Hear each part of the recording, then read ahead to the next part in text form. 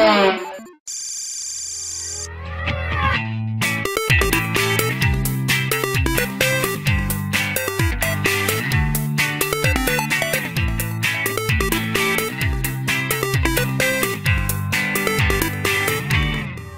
to another episode of Family Gaming TV. I'm with Paul Weaver, Studio Director at Junction Point. That's right. And we're talking about your latest game, Epic Mickey 2. Yes, thank you. So, well, first of all, perhaps we should start by saying Epic Mickey was a game that was released solely for the Wii. And a lot of our family viewers, really enjoyed playing that. Yep. What does Epic Mickey 2 do above and beyond what they had from the first game? Well, there's a ton to talk about. Yeah. We're basically going back to Wasteland in Disney Epic Mickey 2, The Power of Two, yeah. And we're bringing a whole bunch of enhancements. So I'll cover them in high level, and then we can talk about some of the things in detail. So the first game was on the Nintendo Wii. This time around, it's going to be on the Nintendo Wii, Xbox 360, and PlayStation 3. Yeah. We are introducing drop-in, drop-out co-op play with a second player as Oswald this time around. And then I think on the game side of things, we're concentrating on a lot of the feedback that we got from people with the last game, particularly in the areas of camera and game persistence, and of course voice. Yeah. So I think one of the criticisms of the first game was that the camera was sometimes slightly awkward to see where you're going. Well, I think the key thing from our post-mortem of the game was that we created this kind of crazy power of paint and thinner.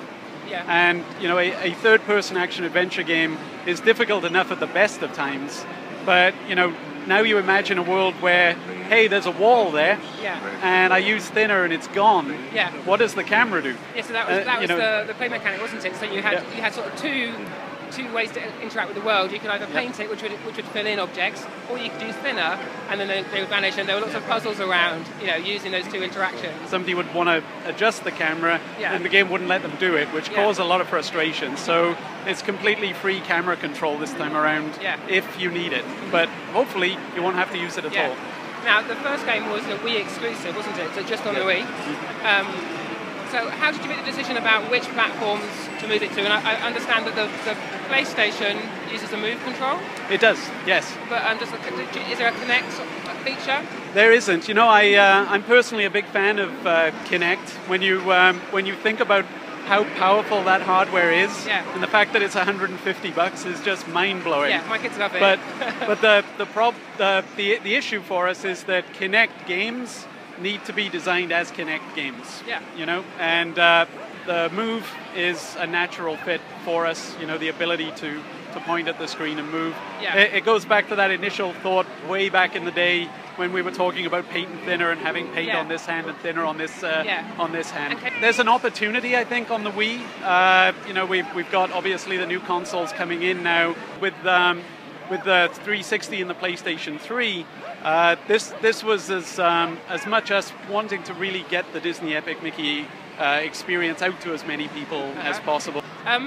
And in terms of the age-appropriate rating, has it been rated by ESRB or PEGI yet? We don't have any ratings for the game. One thing that we're aiming for with the title is really to make it something that can be enjoyed by people of all ages. You mentioned earlier the game has a co-op play. So this is where two people can cooperate to play the game and progress through the main story together. Yep. So that I like doing that with my son and my daughter. So how does that work in Epic Mickey? Well, it's one of the big, again, the plus elements to the game. We were very happy with Disney Epic Mickey, but another aspect of feedback was, well, first of all, the feedback was, please make it multiplayer, because I would love to play this with my spouse, with my significant other, with my brother, with my sister. Yeah. That was one element.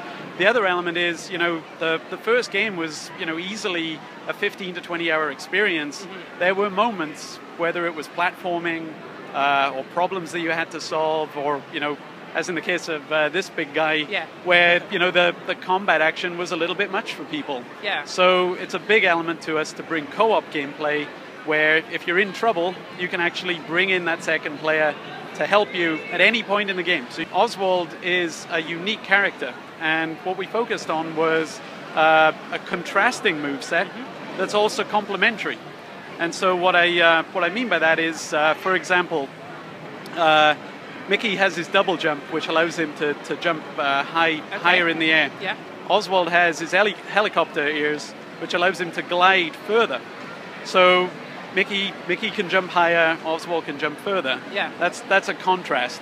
Where it becomes complementary in our game is that if you have a second player, Oswald can jump into the air, then Mickey can actually jump, grab his feet, and then glide together. Yeah. So that's a good example of where if you're having trouble with platforming, jump on Oswald's feet, and suddenly that platform is a lot easier to get past. Both players have the character and the full controls? Yes, yeah. And with Oswald, he's got his remote control, and that's got a lot of power based around electricity and remote controls. So Mickey has the power of paint and thinner. So Oswald, with his electricity, can actually stun the Beetleworks in the game and take them out.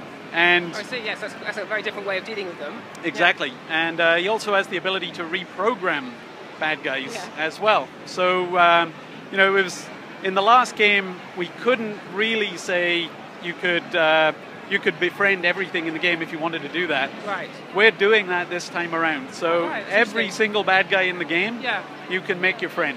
So if you want to. So you could play for it in a relatively non-violent way. Absolutely. Or even this big dragon here.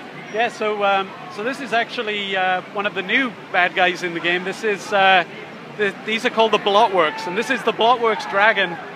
You could have taken this guy out with thinner, but instead we befriended him. Yeah. And the story now is going to branch in a particular way, and that was something you remember from the last game. I was really quite excited about it, but now I'm really excited. Well, sounds good. I think that's a really unusual sort of direction to take games, and often just simply nobody asks the question, what would happen if this game wasn't progressed with violence? And it's great to see that that's what's happening. So when is it out? When do I get to play it? It is out on November 18th, which for Disney geeks out there is actually Mickey Mouse's birthday. Oh. So birthday present for Mickey. Indeed, indeed. And it's out on which platforms? It is out on the Nintendo Wii, Xbox 360, and PlayStation 3. And is there any plans for anything on the portables at some stage? Nothing that I can comment on at this time. Great, well, thanks for your time. Thank you very much. That's all we've got time for on this Family Gamer TV, but we'll be back with more soon.